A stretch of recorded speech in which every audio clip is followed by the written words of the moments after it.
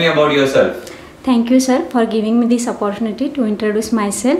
My name is Rani Popat Gurule. I am from Sinnar, but currently staying in Nasik. Okay. I have completed my diploma in automobile engineering from Government Polytechnic Nasik. I am currently pursuing my software development course in .NET. Okay. About my family, there are 4 members in my family. My father, brother, mother and me. My strengths are I am self-motivated, hard-working and disciplined person. My weakness is I am overthinking, but I am currently working on it. My hobbies are listening music, playing cricket, reading and writing, and I want to become software developer. That's all about me. Okay, so you have done your diploma, right? Yes. You are a diploma student. Yes, sir. Okay, diploma in which stream? Automobile engineering. Okay, diploma in automobile engineering. Yes, sir. Okay. So Rani, tell me about something about C#.NET. What is .NET basically? .NET is a technology of Microsoft to create different type of application. Okay. And C# is a simple, powerful, object-oriented programming language developed by Microsoft also, and which runs on .NET. Anders Ilsberg is the developer of C#. C# is a type-shape object-oriented programming language. C# adopt almost all the features of C, C++, Java, but some advanced features added in C#. We can create desktop application, Windows application, database application, games in C#. Okay. So C# is an object-oriented programming language, right? Yes, so now tell me different pillars of object-oriented programming. Okay.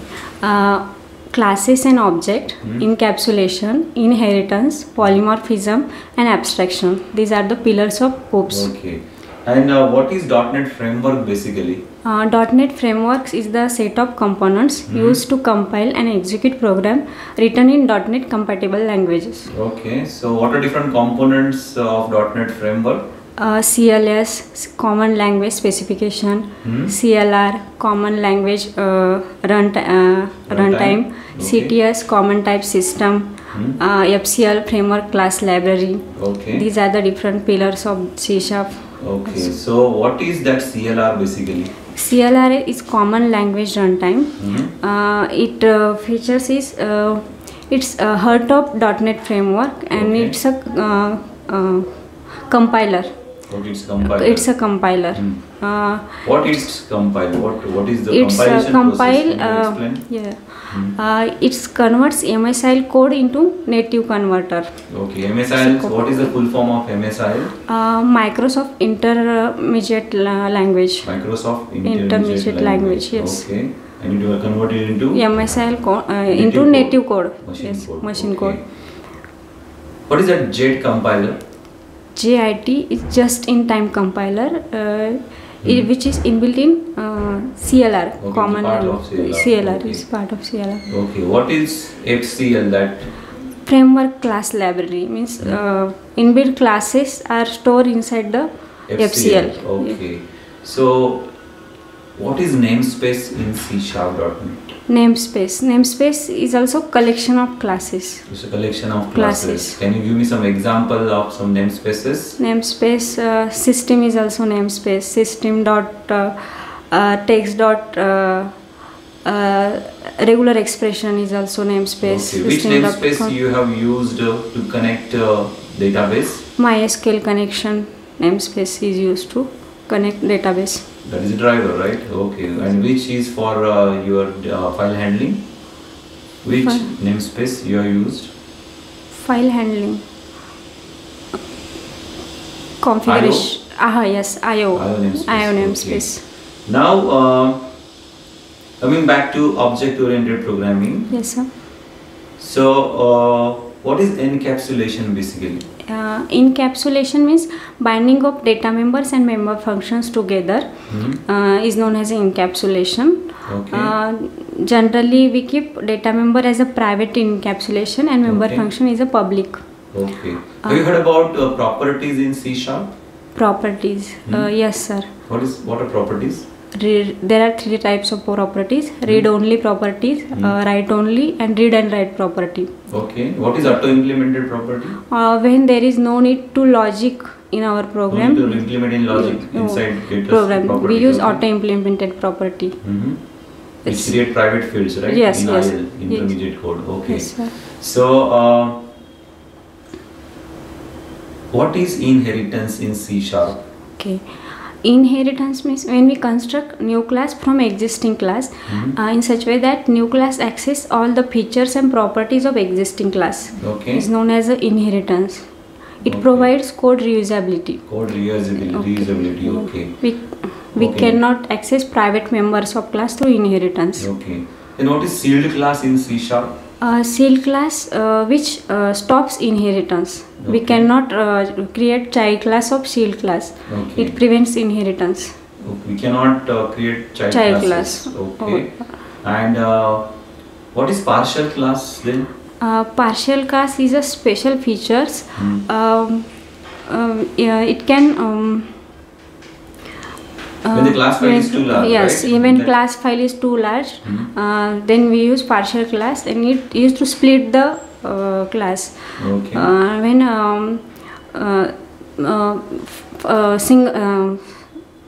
so when the class definition is too large, we divide that into more than one yes, file. Yes. So, okay. So now tell me something about abstract class. Okay. Abstract class is a contract which consists of abstract and non-abstract methods. Okay. And abstract class we cannot create child class open. We cannot. We cannot. Can we create child class? Or no? Yeah. Yes, we can create child class of an abstract class, but we must implement abstract method of abstract class. Okay. An abstract class. Yes. So can we write normal methods and means concrete and non-abstract methods in abstract class? Yes. No, abstract and non-abstract method we can write. Methods yes. we can write inside in abstract class. Okay. So tell me something about Windows application. What are different Windows application and what are tools you have used in Windows application?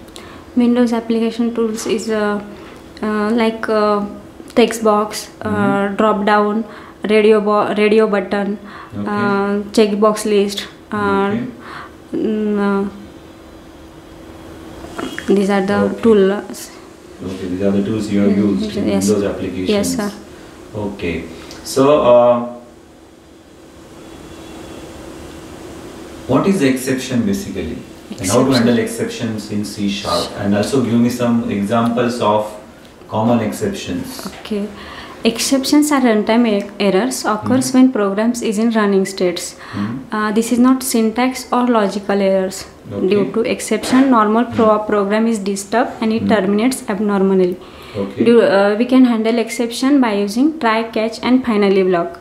In try block, we write our logic, and when exception occurs, it will execute next line and jumps to catch block. Okay. Catch block catches exception and display to user. Okay. And finally is not mandatory block. We can use to perform final task like file closing or database connection, or give any message to user. Okay.